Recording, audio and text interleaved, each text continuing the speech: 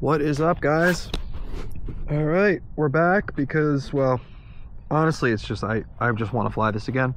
I'm here every day. I literally fly every single day. I don't know, do I fly more than anyone on earth? But this is you know, this thing is ready to go. I just haven't gotten around to getting the files just named and finished up. But oh, you know what, I never checked the CG. Ooh, the CG is rearward. That is definitely rearward. A little bit too far for my liking. It's off the bumps. Let me just bring it just a tad forward here. Wait a minute. Oh no. Oh no, my magnet, the glue came off the magnet. Wow, that was a sign. That was a sign I was gonna lose that. Okay, not a big deal. Not a big deal. This is why I come prepared. Always have a little bit of tape on hand, a little bit of Gorilla Tape. Stuff stays sticky forever. And glue your magnets better than I do. All right, cool. All right, so we are gonna just do some more flights. I just want to rip around a little bit, enjoy this thing, because I just absolutely love flying it. It's so much fun. We got wind going this way, so this is where the way we're gonna take off and the way we're gonna land. So easy to throw, guys. Not a lot of wind today. I would say, I don't know, 10 mile an hour or so.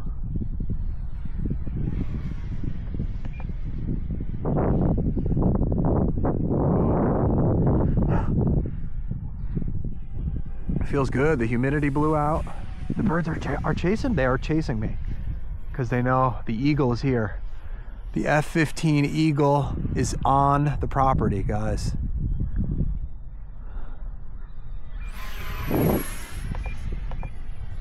I love it. There's something really, really, really special about this.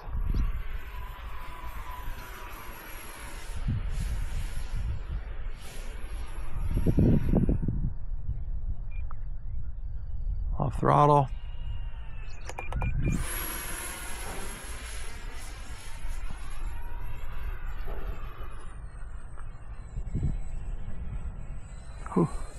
I was looking at the other jet. I don't know, man. I'm making the birds go crazy. I'm not actually sure what's happening right now. What's a bird expert? Ornithologist? I'm not really sure what it is. But I'm not a bird expert. I actually did take a bird class in college. I had to.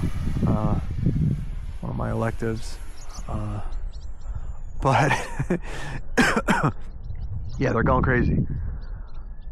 I'm just gonna fly and enjoy the F15 Eagle. Look at this guy. Look at how crazy these birds are going. I really hope I don't hit one. I hope they're smart enough to get out of the way. Am I giving them too much credit, guys?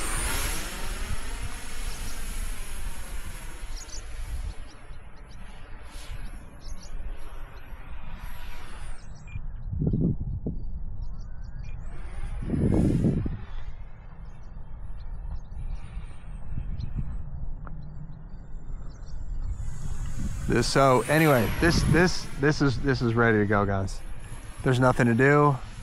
The file's perfect. It went together absolutely perfect. The only thing I had to do is I had to trim like 2 millimeters off of the EDF cover to get the wires and stuff to fit around. And yeah, that's it. This thing is so sick. So sick. It feels like if the factory model was like perfect. if there was a factory model that was perfect. As far as a fighter jet, something tells me like the Schmigen and the Delta and the Mini Delta Fighter are my two favorite, like just fun, because the Schmigen can high alpha all day long and just like and just do really stupid stuff and flip around and stuff. This can do everything like a fighter jet can do. So this is like probably one of my favorite fighters. This and the F15, I would say. Here comes the wind. Look at that wind. Stall it out. Yep, just drops the nose. Actually didn't drop a wing. I just totally stalled it, and then it was good to go. All right, this is my my approach test. Really windy up there. It's getting wind sheared and buffeted around. All right, ready? Bring it in.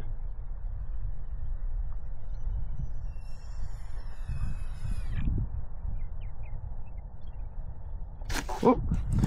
It took a little bit of a wing drop right there because I was a little crosswind. Okay. This thing is so good. It's so good. It's just so much fun to fly. I can't say enough about this guy. It's just like, I don't even know. I'm trying not to overdo my descriptions because I don't want you guys to think I'm gushing too much. But anyway, okay, let's change out the battery real quick. Try and do this quickly because battery changes are probably boring for you guys. So let's do it quick.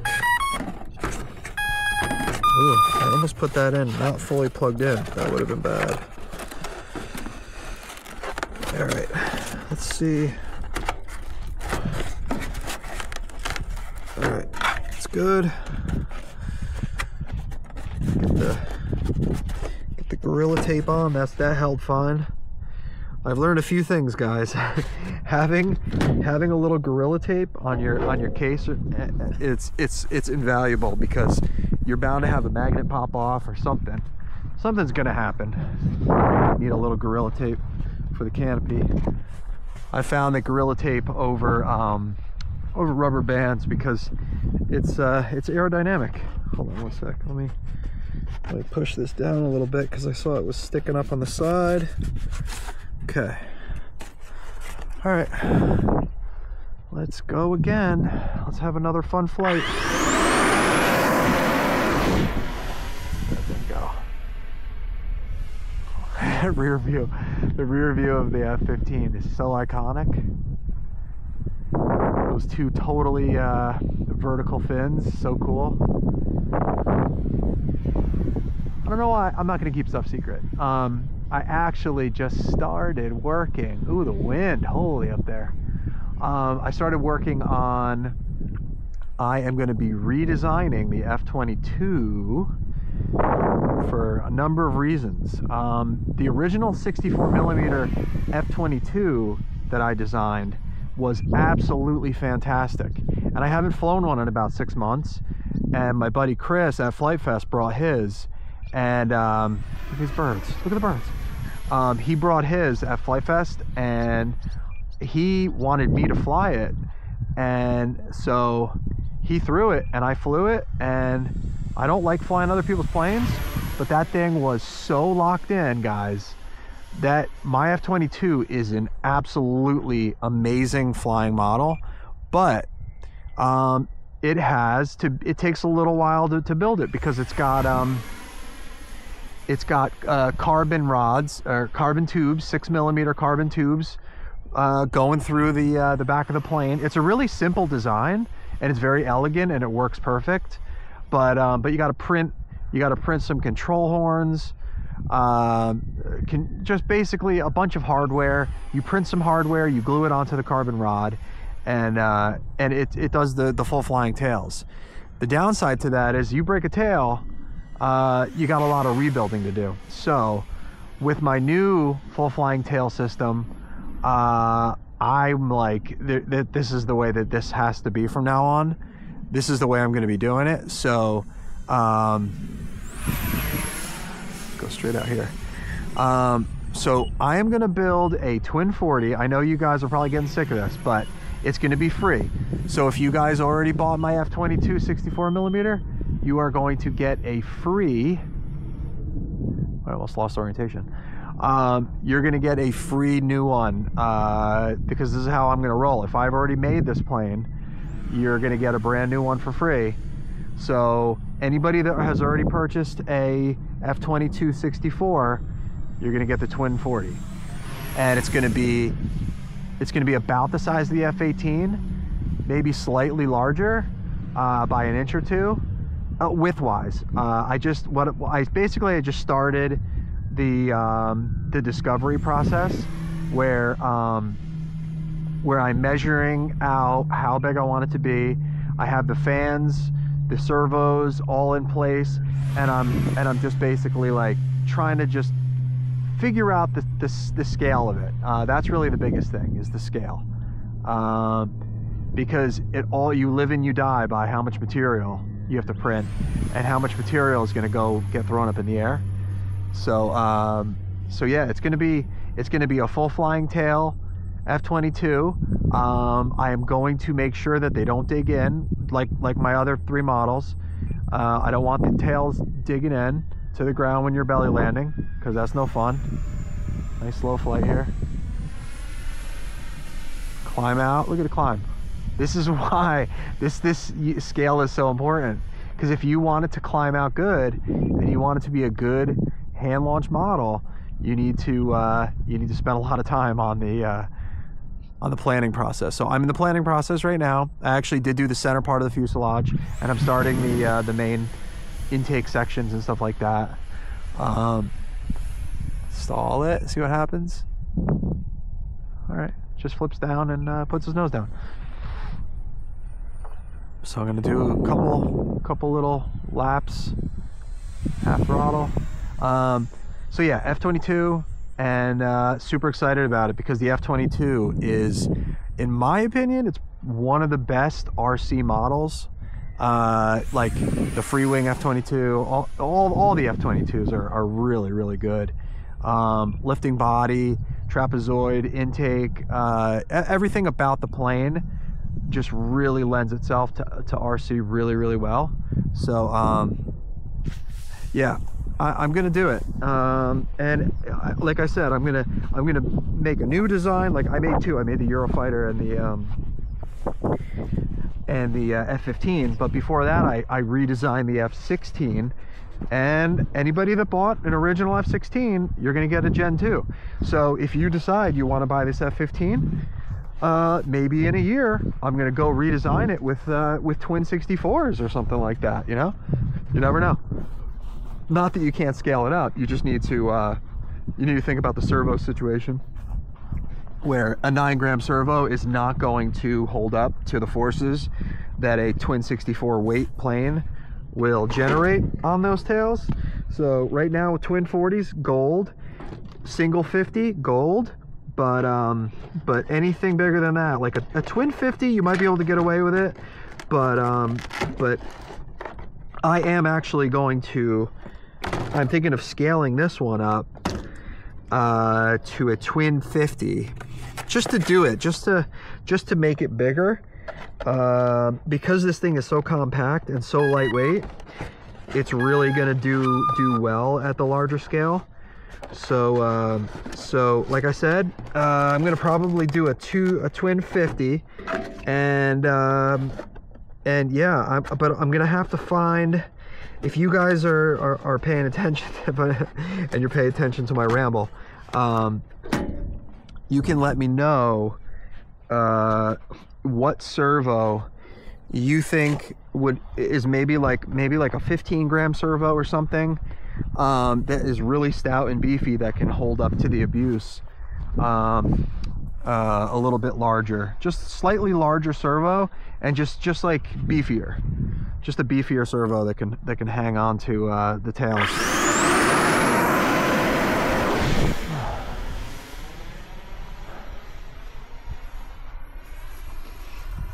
Thing is so good. minimum radius. Look at that thing. I was watching the that new Boeing has a new variant of the F15. I forget the designation. It's like the I know Qatar and Saudi Arabia is QC. I forget. But it's the new variant of the F15 where it's fly-by-wire, and go Google the or look on YouTube for the latest air show. It was like 10 days ago or something, and it is one of the best air shows I've ever seen with the F15. It is it's fascinatingly good. It tail slides. It stays in basically the air show box of the air show, and it doesn't really leave it. It does that. It flips around. It's obviously got the full flying tails, and it's got tons of thrust. I think they managed to get more power out of it. I think they're using the same turbines. I could be BSing. They're using, I don't think they're using the F18 turbines. I have to look it up. But they got more thrust, or they got it lighter somehow, and or it's more efficient, whatever.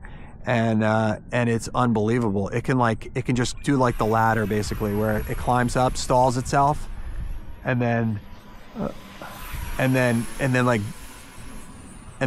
does negative G's, and then it can still climb out of like a stall.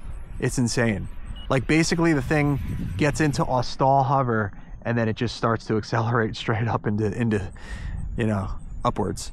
So it's unbelievable watching what the thing can do. And I can't talk and fly at the same time. I try to do my best, and I had a long day today. I'm pretty tired, so talking and flying is not my thing today. Oh, now the sun's coming out, and I'm gonna blind myself. I can't see a thing. Long loop. Cut the throttle.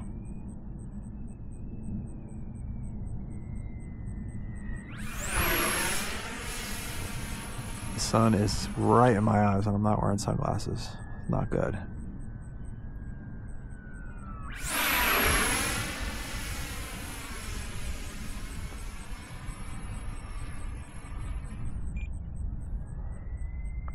I love that the fans blow backwards when you cut the throttle.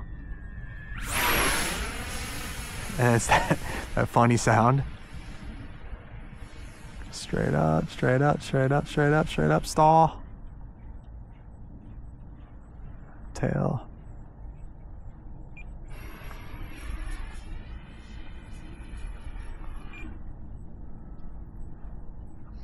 Thing is very efficient. It glides really, really well. All right, I'm gonna bring this in. We got no wind right now. What perfect conditions, guys. We've had so much humidity lately. Butter. Cool. Okay, I got one more battery to go, I think. Actually, that's how tired I am right now. I can't even remember. How many batteries have I flown? 2? 3? I have no idea. All I know is that my hat camera is sliding down on my forehead, and I'm not sure where you guys are lined up, but I'm doing my best. Okay, this video is probably going to be 20 minutes long, because no matter how fast I go, 4 batteries at about 4 minutes a shot, plus a little bit of blabbering, is about 20 minutes. So it takes forever to load on YouTube and to upload, but it's all worth it for you guys. It's all worth it. Because you guys get to, I'm sure you guys love doing this as much as I love doing it. Love watching it too. Alright. Alright, cool. Let me fix the hat. Decided to not go with the sunglasses. I'm gonna just fly out this way and try to not go in the sun.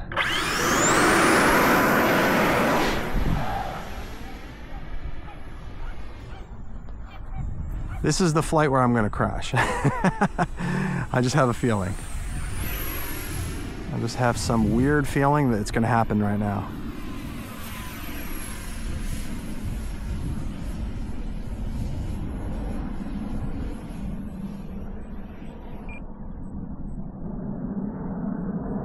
What an awesome plane.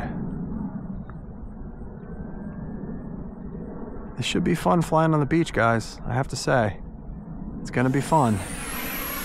Ooh, I cannot see with the sun there. I'm gonna just stay over in this air show area over here. Looks good in the sun though. Stall.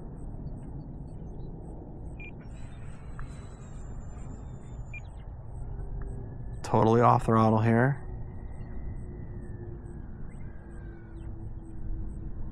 Float.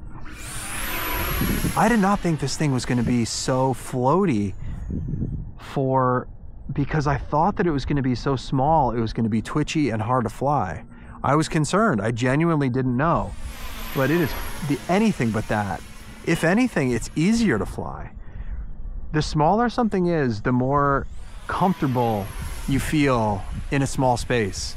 Because it gets, I don't know, large planes, they're just hard to keep in a small space for some reason. But this thing is like the perfect size.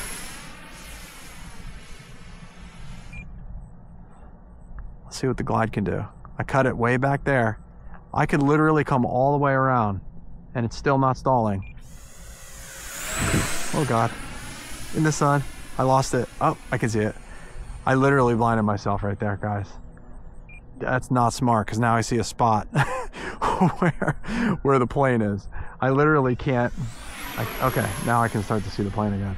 I was just seeing a black spot because I blinded myself.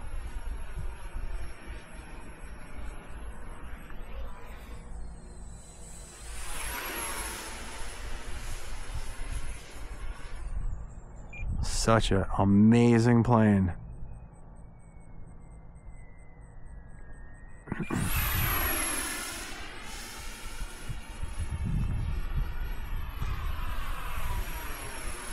I know a lot of you guys are hating on me because of my my left-hand turns,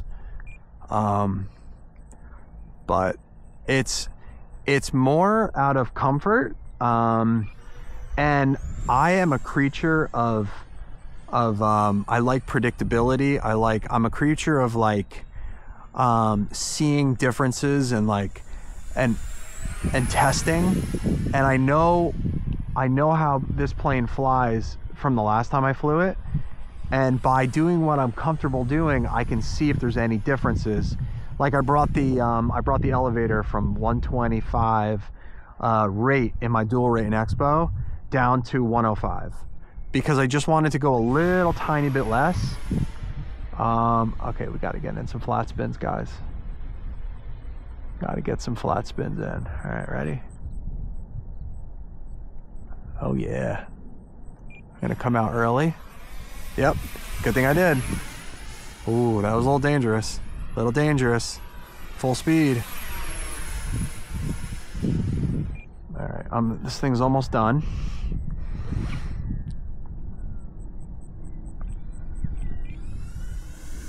That was a good picture right there.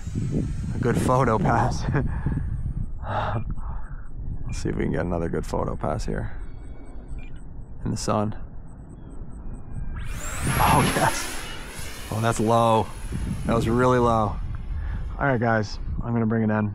I'm gonna cut this video right as soon as I land it.